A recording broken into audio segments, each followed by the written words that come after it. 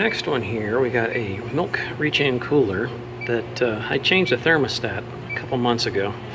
And school's starting back up, and it's not running. They said it didn't get cold at all. First thing I want to do is check and see whether anything was warm, which I already done did. I didn't have no heat coming off the hot gas discharge. I have a feeling that it's either not pumping or it's got a leak. What I want to do is go ahead and do a quick check to see if we got anything that's noticeable before I tap into it and possibly contaminate the area.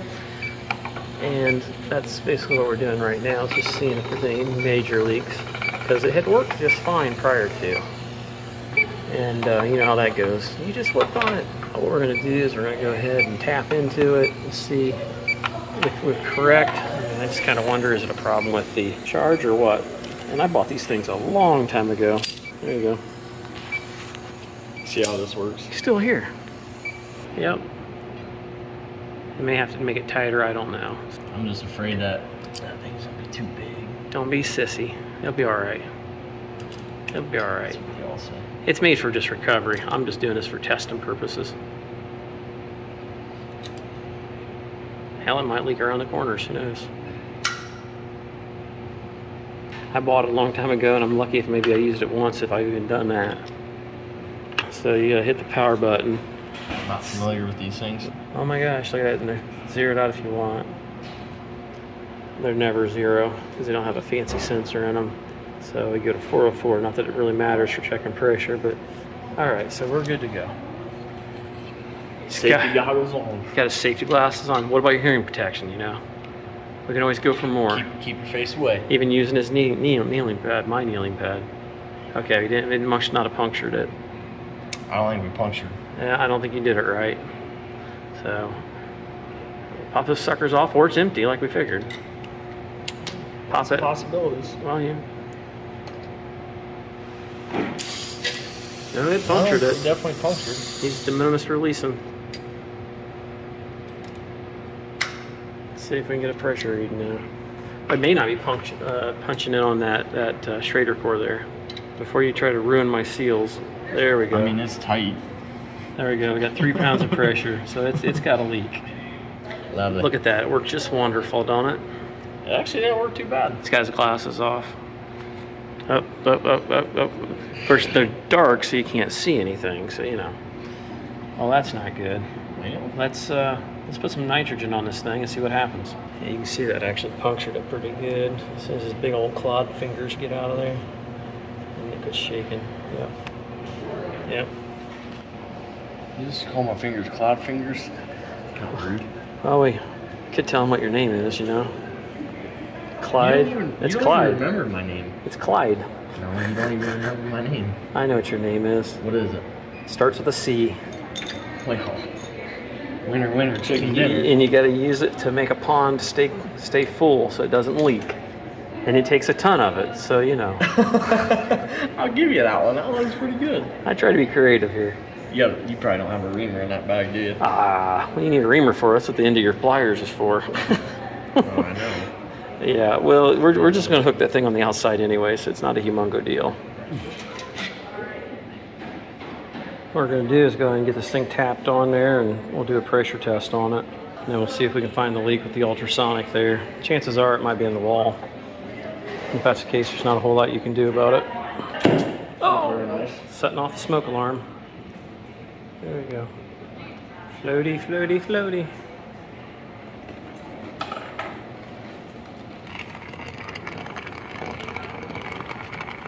Don't melt that plastic on that thing.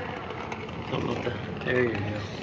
It won't show that you've got your sunglasses on. Start at 156. So we've got, what, 155 in that thing. Boy, that's such a nice picture. Probably not want to use my action camera anymore.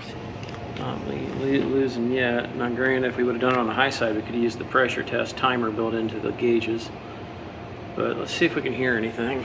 It's probably in a sidewall, so we may not be able to find out a whole lot of anything. Okay, so we can't use that because there's got to be some rodent stuff in here because it's squealing no matter where I go. But I go out into the control room where the chiller's at and stuff like that, and it goes away. It's just really super strong in here. So I got 155 pounds on this thing, and it's holding.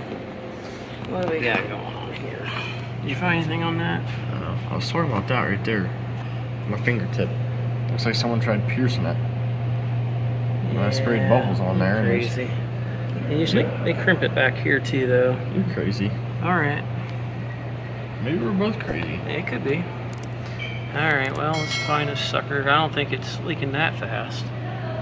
Makes me wonder. Yeah, 155.2 for a while. Yeah, it ain't dropped a whole lot. Let's switch it to the high side and put the timer on it. Well, that's not going to work because we didn't put the Schrader core in there because I told him not to. Probably should check your brace joint here. Doubt me? Yeah, not really. It's alright. I mean, you got like 7 inches of braze on that thing. It should be alright.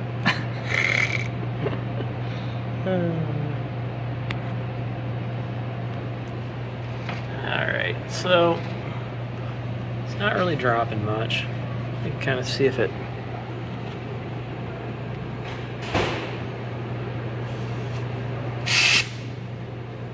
Yeah, it's live and direct. Of course, it just went right back up to 152. You can see right there, that's 3/8 lines going up. You can see the capillary tube right there.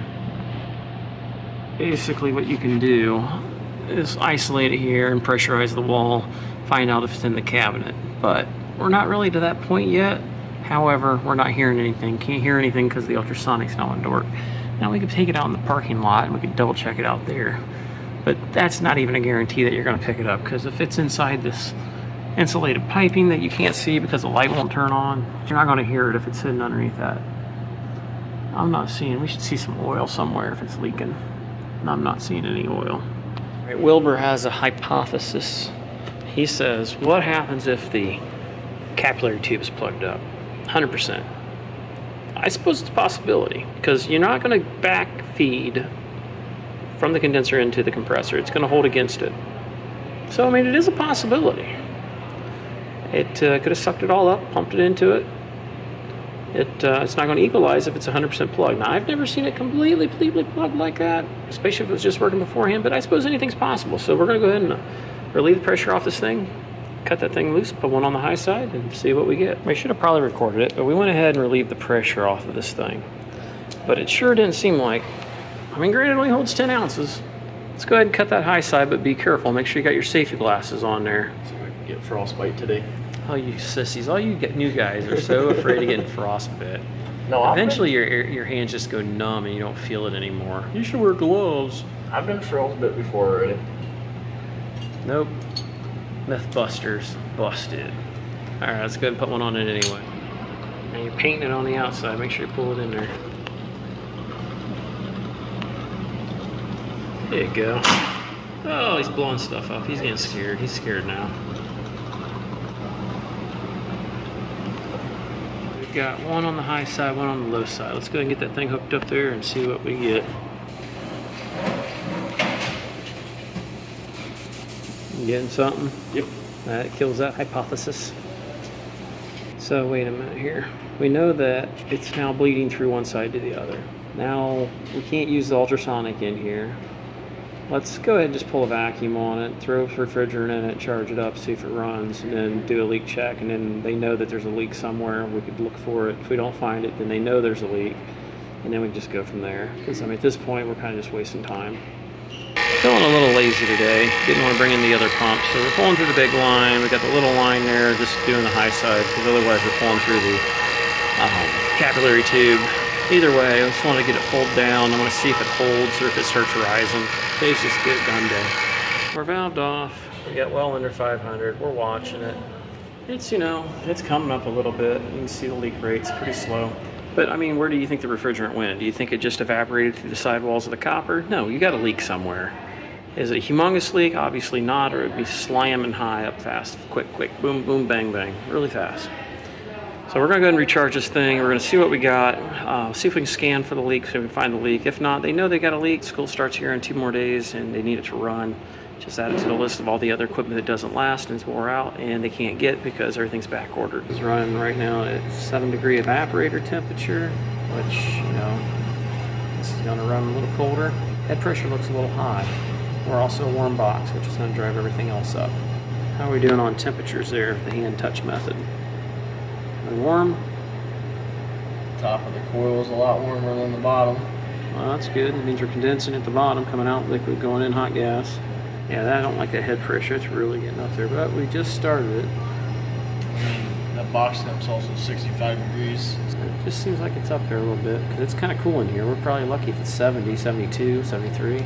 About 40 degrees over ambient. We went over by half an ounce to an ounce. So we didn't go over a bunch.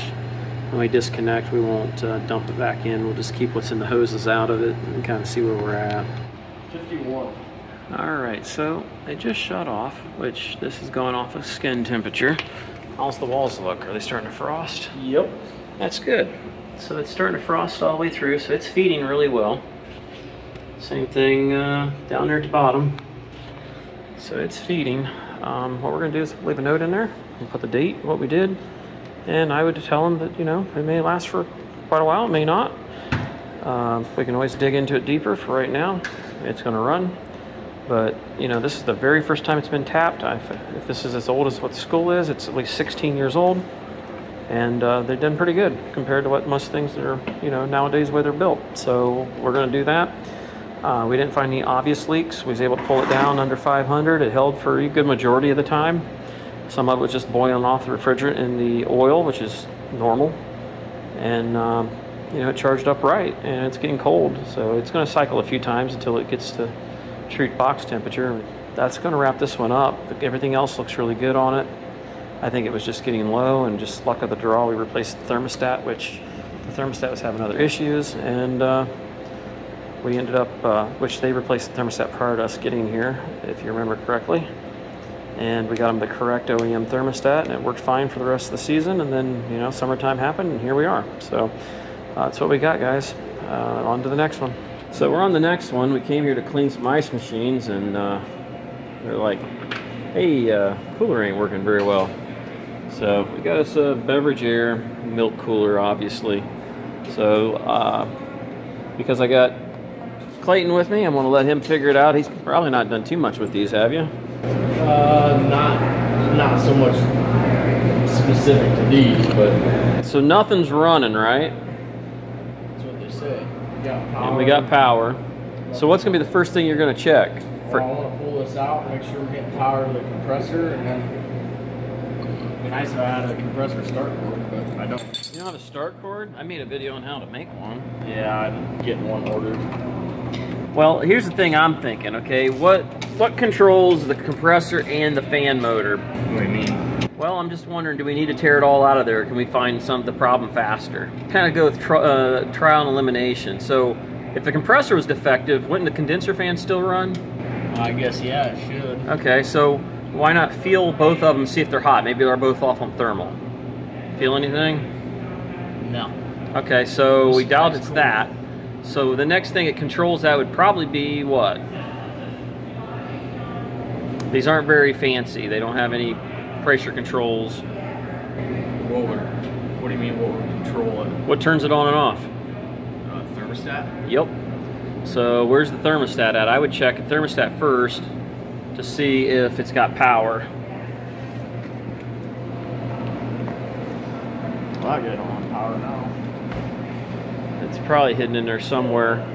It could be on the back. It's hard to say. Sometimes they'll tuck a probe up through the back and it's underneath. Oh, there it is. So what I would do to be safe is probably unplug it and then drop that down and check and see if you got power there. Once you've got that kind of isolated from all the stainless steel to short into, you should be able to check power to see whether you got power coming in and going out. I guess the other thing too would be, since this has an evaporator, I didn't even know it had an evaporator. I thought it was just a evaporator plate. I thought maybe the fan would be running, but I don't think I heard even the fan running. So it might be something major killing the whole thing. No power to the stat? Not even one leg? Make sure, just because it ain't looping through it don't mean it ain't got one leg possibly. Kind of go chassis ground to make sure, and then I always double check it with my little light stick just as a backup. Anything? Here on probes. Let's see about here. That's really crazy. Ain't got nothing at all. Well, I bet you anything we gotta get into this top panel possibly. What do we got underneath here? Take a looky. Okay, there's the main plug right there. That's where it intercepts and distributes power. There's a pan there. So let's see if we got juice down here to this thing. This is gonna be one of those cases where we trust them. We shouldn't. Yeah, we got it on one leg. They must have that ground wrapped around it because it's blocking the lines. So the power goes right here, see that? And it kind of makes its way up that stainless steel. I would say let's unplug it and start looking inside there. That is really odd that we're not getting anything on that one. I'm wondering if we got a block down at the bottom, because that should be picking that up. This is pretty sensitive usually. That block, I wonder, is defective. This is where the light pin comes in handy. Let's dig into that, see if we can get that, pull it back out. Let's see if we can get into that. There's usually a screw holding this block in, right there. Phillips. Let's see, this comes in here. That intercepts it and breaks one line with the thermostat. Power comes in on this terminal here and goes on up. But for us not to get anything on that one wire, unless I'm getting a false alarm, makes me think that box is defective. Now to be positive, we probably should, you know, without being destructive, we'd need to probe that wire. You would think what we got going on here is you've got power wire going up on one terminal, one lead, coming back on the other, and then powering that thin blade there on the left. That's your hot usually. That's what I think's going on. I have a funny feeling that this is where the problem lies. You know what we could do? You can go your meter, and you could go from the one side here up top to down here to see if you got continuity. Right. That would kind of save us from having to tear everything apart. It might be a little difficult. You may have to stretch. Might be able to put this thing up here in the middle like that, and then hook one lead into the bottom there, and then you may have to take off your prongs there. But it should be the female socket, the little thinner one. See the plugged in there, the smaller blade. Should be able to drive one in there and then stretch that around. Go on to the inside. Go on in. Oh, you're gonna try to force it through that side? That's open in the back like that?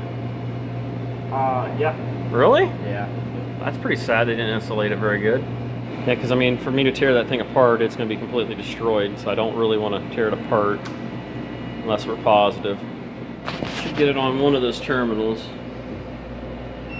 So you got it on one. You got it on both of them? Well, you still got it on the thermostat? Okay, so the thermostat's closed. Go ahead and unplug the thermostat. You want to isolate it and get that open. You want to find out which one's your power lead. So probe it there and find out which one it is. So you got nothing on that one. That's probably the power coming in. The other one you should have it on. Nope. Try it on the other one. The lead that you unhooked. There you go. So that's your power lead going down. So the other one's the power coming in. So now you should be able to take the cord from the wall outlet and I believe the one here on the left, right there, and probe the other one there. One's neutral, one's hot, so you want to, this one right here is your hot. So go there to the one and then go to the other one too inside. See if you've got continuity. My other one's back there. Oh, so you don't have anything. Well, my other one is in that interceptor block. Okay. Okay, so what we want now is to take that one, because we tested the one we could test. So we want to test now, there to there. What you're doing is this is the power coming in. Are you following what I'm saying? So you got power coming in on this cord. It comes down to that block. It comes out of that block, comes up to the thermostat. From the thermostat back down on the other plug. So they're sending power on one and bringing it back on the other. That's why the neutral's separate. So you should have continuity between one of those terminals. I believe it's the one on your, that right there. And it should be the terminal that you didn't have anything on the last time. That makes no sense. So no, that one, I didn't have any continuity on this one last time. Well, correct, because that's your power wire. So the power's coming in from there to that side on the right. Then it comes out on the other wire back down to your plug that you're plugged into. So what doesn't make sense to me is this plugged into the interceptor block back there? Well, I'm wondering how you didn't have any voltage on that. That's what I'm wondering, because if you've got it now with that, there's no reason why you shouldn't have had voltage. And the light pin should have picked it up. So even if the neutral's busted, you still should have had some voltage there. Something don't make sense here. Either we ain't got a good ground to reference, but even my pin should have went off, but my pin's acting a little weird. So this don't make no sense. Something weird going on.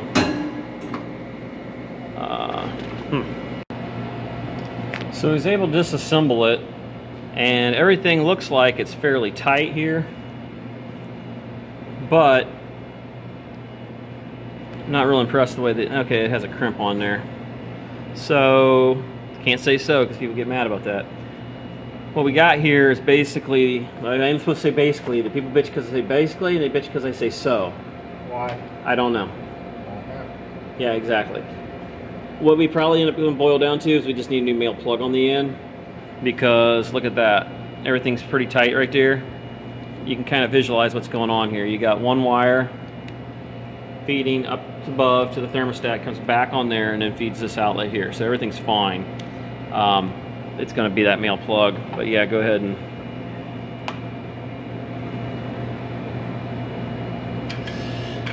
there she goes. Comes down to, it looks like we just got a bad plug there, but that's smoking and stuff. That's crazy. But that looks like what happened here is it's gotten so warm in the past that it kind of melted that and indentated it. That's not good. No good. No good. So you understand how we did it? It's pretty simple, right? All they're doing is intercepting the power going down and coming up. Now I told him he's got these wires too long. We'll see. What's the verdict? The verdict is you destroyed it and it's all your fault, and they're going to take this out of your check for the next 6 years. Correct. That's how long it would take, too. 6 years. I know. No, you've got a plug that was malfunctioning and we're ordering a new one, but for right now we put a temporary one on there to get you by since you guys are starting school here real soon. Yeah. I mean, it was working fine. And then it just ploop. Yep, it went bloop. Yep. We thought maybe it was lightning, but... Nope. Nope, just defective plug. Yeah, Yeah, I told him, I said, you're going to make this about an inch, inch and a half. There we go. He's like, no, you're crazy. You're not going to be able to tuck all that crap in there. And we can't leave that layout like that. I smell defeat. So I was learning. Yeah. Yeah. Did we mess it up bad? You about burnt the whole building down. This plug right here was starting to smoke on the end. Well, how long did we have that plugged in for? Last week we put them in? Yeah, it literally, it wasn't getting power up there. We was having some problems with it. We had power at the plug, but wasn't getting through the wire. And then finally, after we checked everything out, it ends up showing that the thing starts smoking. It's like, yeah, that ain't good. Oh, why? Yeah, because Becky's been, they've been plugged in like for a week. Yeah. Yeah. You got that yet there? Cleaning guy, his wife has to go. You got things to do. I'm trying to find a hole. 7 days later. These are some cheap plugs, but we got it. I can't imagine why this is acting up. I mean, they got this thing kind of cranked in there. I do not like that plug either. Kind of got that. Look at that, kicked right on. Our biggest problem is the mail-in plug, but there was no good way to check that block, so we were getting a new block. We got this mounted on the outside, so it's easy to make sure it doesn't get pulled out of place. It's taped all back up. The same piece of plastic was on there, just not a rivet holding it down, just that piece of plastic, or that plastic tape, and it's all back in there. It's going to work for them until then. We'll get the right UL rated plug that's OEM for it, and it'll be good to go. But that's where your pin thing will come in handy, because I mean, it basically told us right off the bat we didn't get power up there. Agreed? Yes, sir. Okay, get her done. Let's get on to the next one.